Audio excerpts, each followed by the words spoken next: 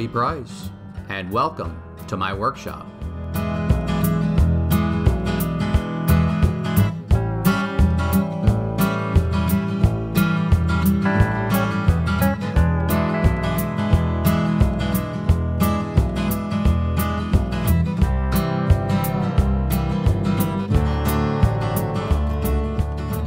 I'm just back from the big box store. Got myself some 3/8 inch all thread, but that's for another project. This time we're going to be focusing on the router table. Let's skip the middle and go to the top. Time to figure out how to mount that cast iron table on top. Come on inside, I'll show you what I got in mind. Let's build a new router table. It's time to build that cast iron top. Well, here we are, what's left of the router table. As you'll recall, the router was mounted on an extension wing from the table saw on the jointer side. And it was pretty tight over there. As a matter of fact, if I really had to use a lot of it, I would move the jointer out of the way. And that's okay. There wasn't much room in my last workshop, but I've got room here. So we're going to do a dedicated router station. We're going to reuse a lot of these parts. This cast iron top, hard to beat. We're going to reuse that. My last two tables, I used Formica, and those were good, but cast iron's better. This is one of my outriggers, and I need this because this table doesn't have any T-track in there to mount a conventional fence on. So we will use something like this and build this into the table itself. I'm going to try to reuse this if I can. We'll see. We're going to reuse this fence. Once we get the T-track installed, we will reuse the router lift. Makes sense to do so, and the router too. We will not reuse the dust box. That's going to be built into the table.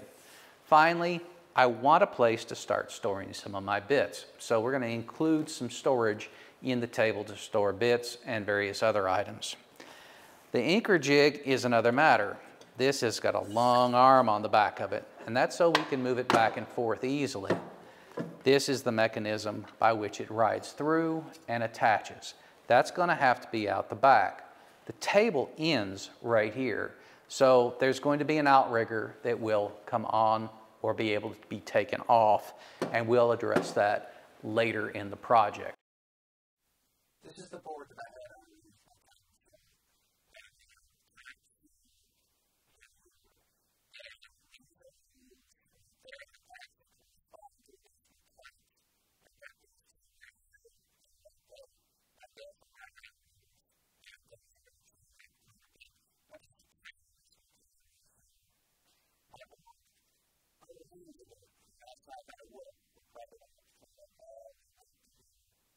Finally, I have missed these two tabs. And I've got two more here. What I have to do is maintain clearance to get the two sides.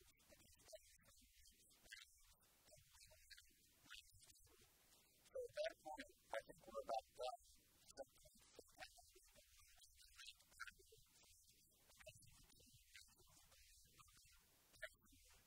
So let's get these off and take a look and see what we've got.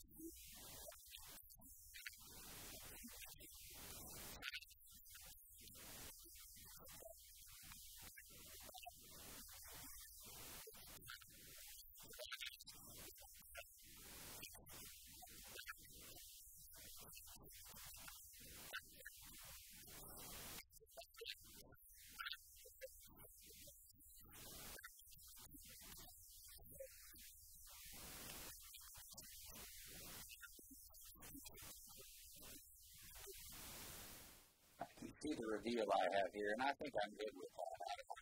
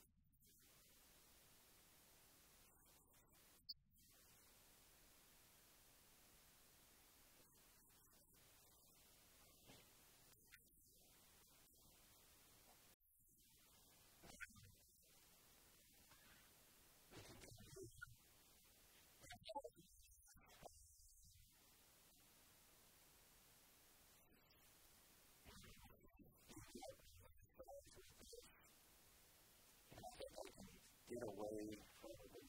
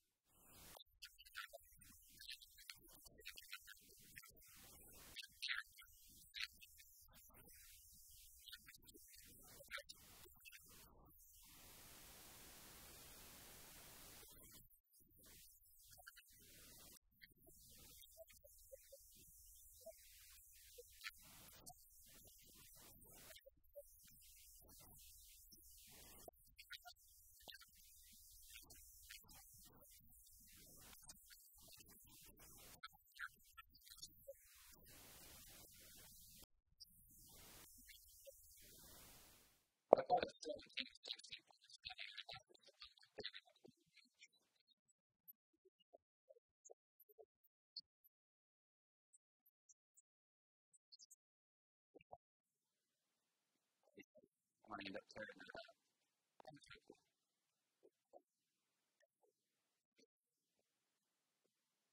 That's a better fit than we had before, so I go ahead and finish these up.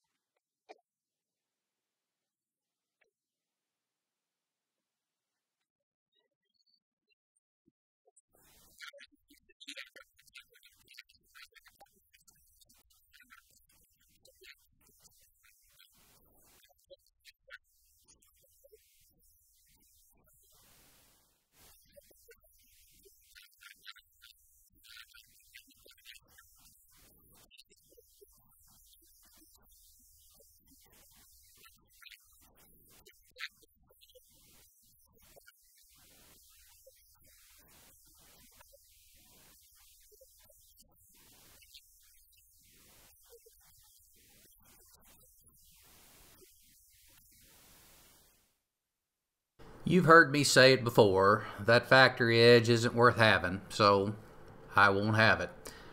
We'll start out this process of getting the top cut out by taking the factory edge and putting a clean edge on it. Having rough cut the bottom of the plywood off, I'm going to take it over to the table saw and I'll get those two sides parallel. We'll get out the crosscut sled and we'll put one square edge on one side. Squaring up the other side completes the process. While we're at it, we'll trim out the outriggers. I wanted them a little thinner, so that's what we'll do right here. First one, and then the other.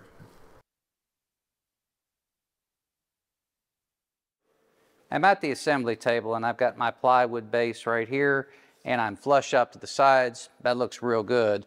When I move this back, my edge right here is right even with the tangent point where we turn around. That's great. And when I line this up, I can take a little bit of that off and my T-track right here will be just fine. And that'll give a great appearance. But in the back, I have a void.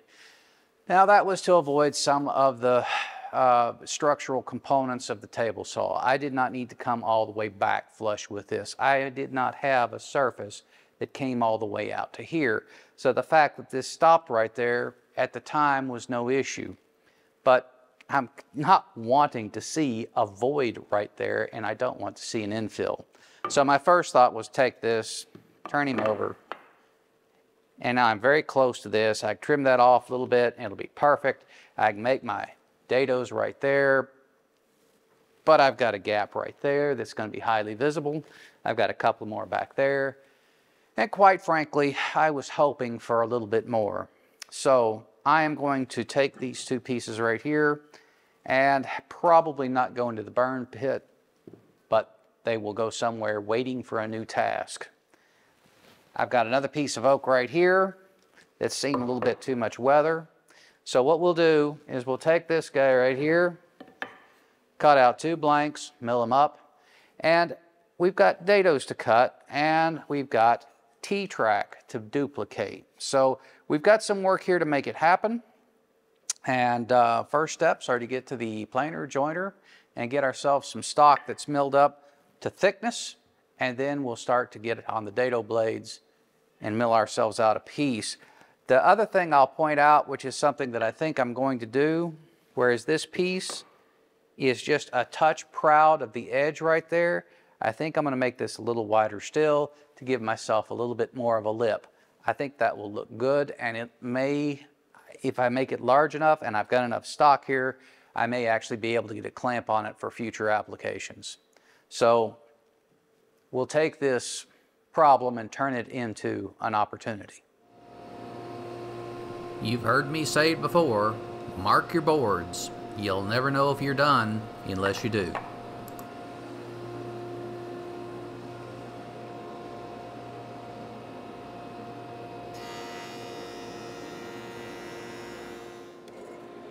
Well, look at that. I've marked my boards. I guess I'm learning. While we're here, I want to say something about planers. All planers, unless you've got a really expensive one like Spag, are going to leave a bit of snipe on the end. What you can do is leave your piece a whisper thick and then take it to the jointer for that final dimension. This is the piece I just cut, and this is the line that we cut it on. I can tell because I've got a little burn here and I've got marks here. So I know that this was what was up against the cast iron. And I've taken a little bit of time here, and I've got this situated where it will go right through. And my stacked dado head cutter is set up for about 3/4 of an inch. Now, I don't know the height yet, and we will test the height right now. It looks a little bit short. I'll bring this up just a touch. That'll be a little bit proud. There we go. We'll give that a try. Now, I've got my stock right here, and right now I have them marked with fence up and on the fence, so that when we put them together, the grain pattern might match. Now, I'm not building a piece of furniture, but it's here. You might as well use it. The next thing you're ready to do is to make a cut, but let's go ahead and make a test cut first, just to make sure.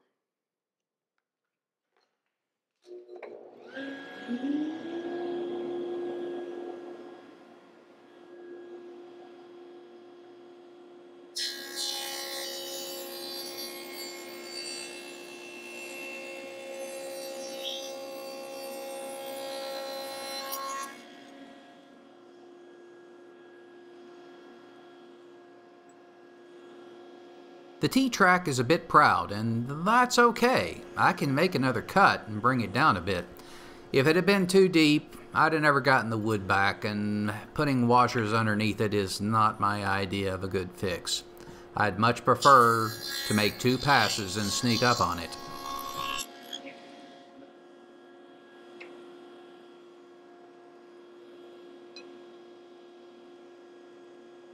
We're good. We can move on to the oak now.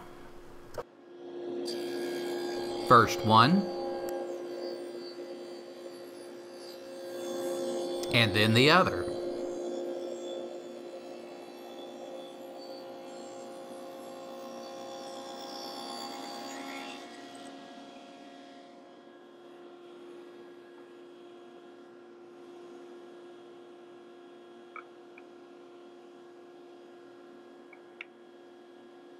It almost seems a shame to put a piece of cast iron in between them. As it turns out, the first of the two channels across are 3/4 of an inch as well. So I've got my piece marked, positioned, and tight against the fence. All right, on this one, we use the miter gauge to align the pieces, and we still clamp it to the fence. Really want this to be perfect.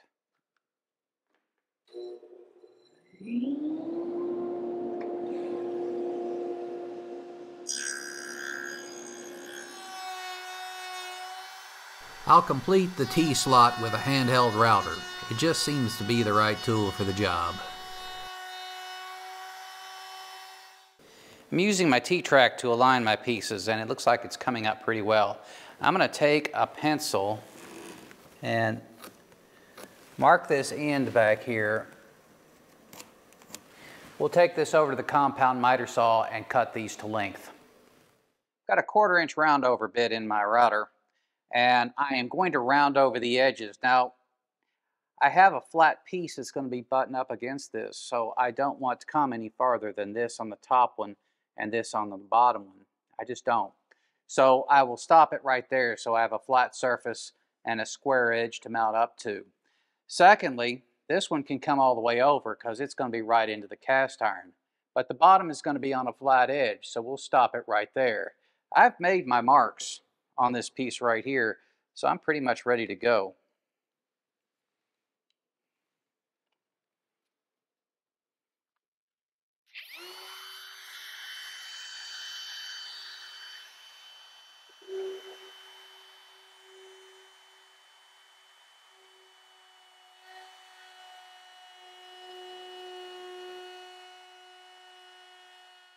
Off camera, I cut out the hole for the dust collection and mount the router in. I have also taken the time to drill out 4 holes according to our template, and I have mounted this board on top of my cast iron, and the fit is good. I'm very happy. It's time now to mount my outriggers. Now I've got a little bit of lanyap on either side here to mount them to, and I'm 4 inches down and 1 1/4 inch in, and that's where I'm going to put my holes to mount these. I have also placed my T-track in there to make sure that I'm lined out specifically with the T-track in the router table. And finally, I have closed them in with a couple of clamps. I want this fit to be tight. So we're going to go ahead and drill out these holes and mount them. Now remember, with hardwood, always drill out your holes. You could twist off the head of this thing quicker than spit if you're trying to go through 1/4 sawn white oak without a pre-drilled hole. So make sure you do that. I've marked where I want my holes to be on the plywood, but in order to keep the drill bits centered, I want to go ahead and use this marking tool to put a dent in the plywood. This is a great tool. You gotta get one. I've also put a piece of masking tape on my drill bit. That keeps me from over drilling.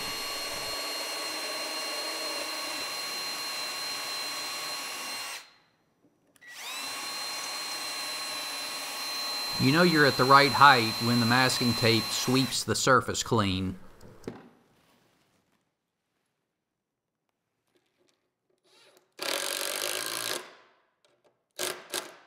One down, 3 to go. I'm a 1/2 inch in from the back on my tracks, which I'm installing now, and I've got to pre-drill the holes for those. So what I'm using, in order to make sure I'm centered, I'm using a VIX bit, and that has a tapered end on it with a drill bit in the center, and this retracts, which allows you to put the hole right in the center where it needs to be.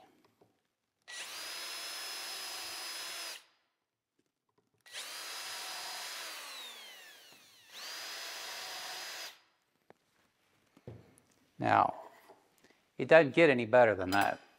So what we do next, we follow up with a 1/32 inch bit, which is pretty small, but it is centered. We just go into the same hole, give ourselves a little more depth.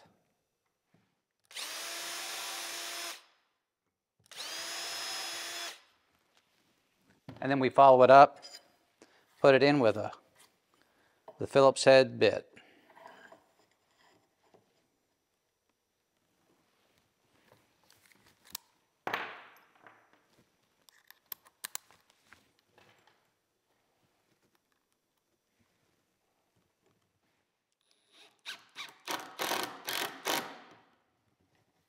That's not going anywhere.